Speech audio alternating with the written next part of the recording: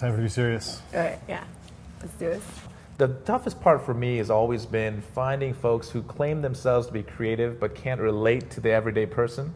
And if you have creativity for the sake of creativity only, it really does no good. Without a good vibe, there's no creativity. The creativity is always blocked when there's that person that's like, I don't really like working with it.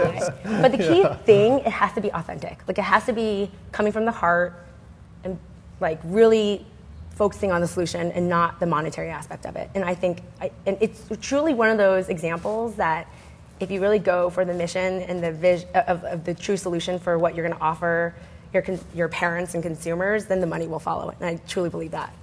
I mean, we're going to be strategic about it, but I feel like our job is to create the solution and provide that, and the opportunities will be there. A story is all about a person's perspective or what they've gone through, their experience.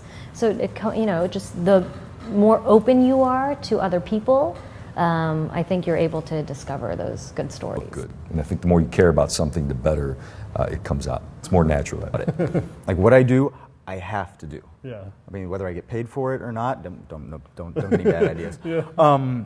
This is a personal drive. This is something I absolutely have to do, regardless of where I'm at in my life or whatever I may have to do to earn money or whatever. This is an expression of myself.